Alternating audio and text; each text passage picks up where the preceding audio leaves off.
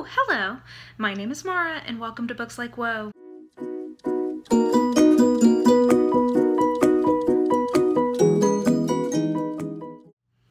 So, we've got a little haul action for today, a pretty exciting one. I'm excited about a lot of the things that are in this haul. You will have already seen the wrap-up I did for August by now, but I'll just say I'm sorry this is a little later than I'd planned. I had some family things happen, and I talk a little bit about that in the other video, so also forgive me if I'm a little off or weird in this one. But yeah, I just wanted to show you guys some of the books I got this month because I got a lot of things that I'm really excited about. I was in a very celebratory mood for a lot of August because of a new job and kind of some time off and changing circumstances, so I tend to celebrate by buying books. that is my want. So I will just dive in because I'm excited to show you guys some of this stuff. So maybe I should just start with my pre-orders that I had from Amazon. Both of these were very exciting and very highly rated books. So first and foremost, the most exciting book that I got this month was Magic Triumphs by Ilona Andrews, which was the final book in the Kate Daniels series, though there will be a lot of side series. So yeah, I read this the day I got it. I have a live review posted up. It's a little weird for the reasons I alluded to earlier, but if you want my thoughts, I will have that link somewhere. But yeah, very excited to get this as a pre-order.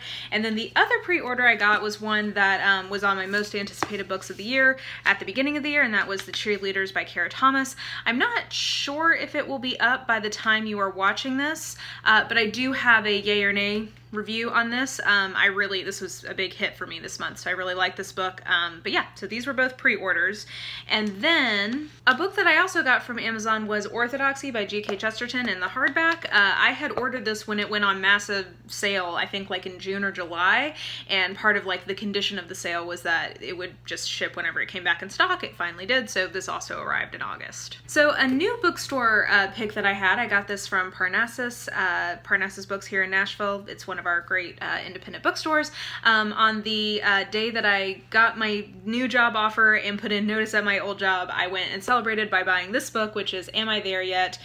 The Loop-de-Loop Zigzagging Journey to Adulthood by Mary Andrew. She is one of my favorite people to follow on Instagram. She has a really unique sort of like doodle style of drawing that she uses like for autobiography basically, or memoir. It's a very, she uses that medium very effectively, I think.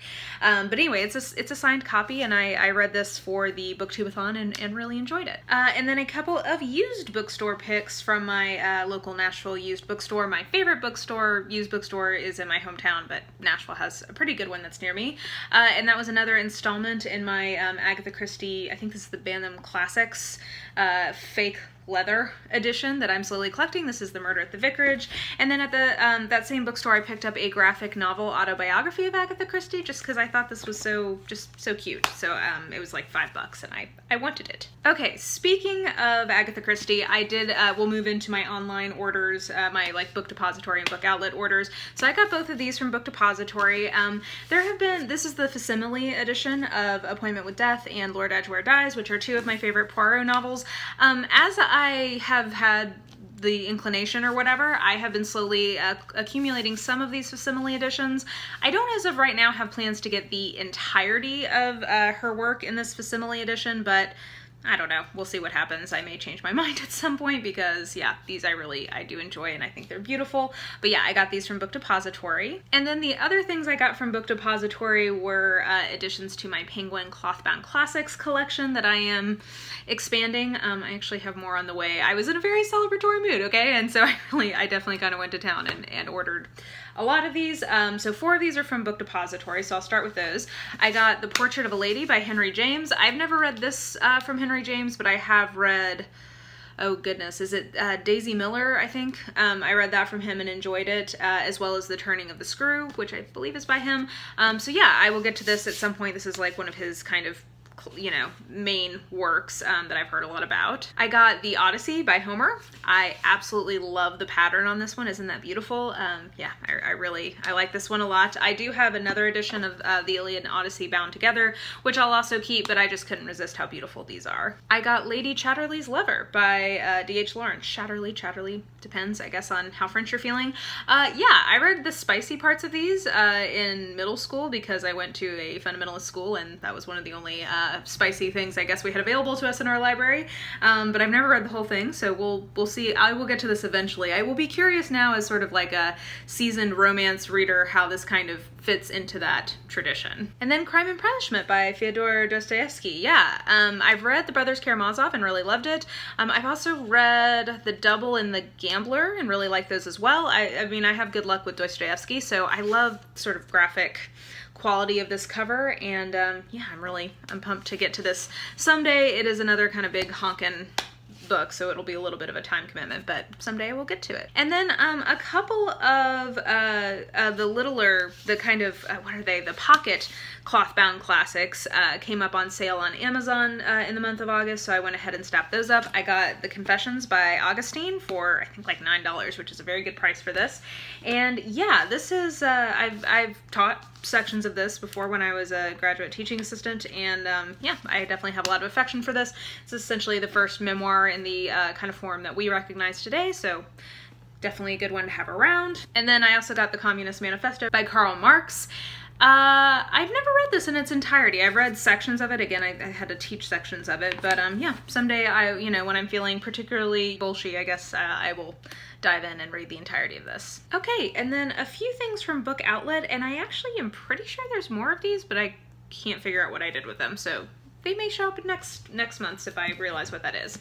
The first is The Grace of Kings by Ken Liu. So this is like a big honkin' book that I've heard a lot of really good things about, and it was, I think, like $4 on Book Outlet, so I was like, yeah, you know what, like, I'd like to get to this at some point. I gathered that this is non-basic bitch medieval fantasy, so I always like that. I'm interested in I'm trying to find more immersive fantasy that I'll be interested in. I did a whole video on kind of knowing your fantasy tropes, and I realized, like, yeah, immersive fantasy tends to be kind of the hardest sell for me, so I've been actively trying to find ones that I think might work a little bit better for me, so I think I'm interested to see if this will work out. Another immersive fantasy, The Girl of Fire and Thorns by Ray Carson. I've heard Sam from Thoughts on Tomes talk about this book really fondly, and again, I think it was like $2 or something, so I was like, okay, I'll give this a shot. I also have a different series from her that I have on my TBR that I've not read yet. But, you know, that's just the life of a book hoarder, is it not? More books than we will ever have time to read. But anyway, so I've got this on the docket to get to at some point. Then I have Pietr the Latvian by George Simenon. This is the first in the Inspector Maigret. I'm not sure exactly how that is usually pronounced.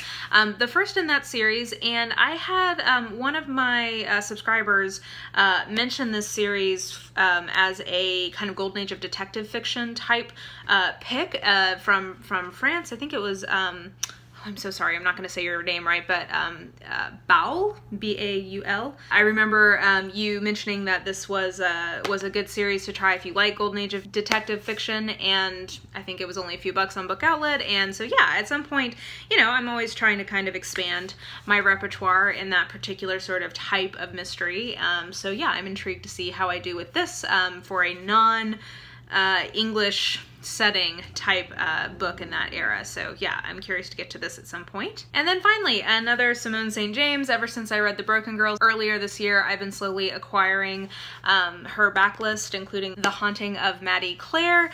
And yeah, this is one of the ones that was most recommended to me. I think that before The Broken Girls, this might have been her most popular book. So yeah, curious to get to this at some point. I think I may have like 4 or 5 of her backlist now on my TBR.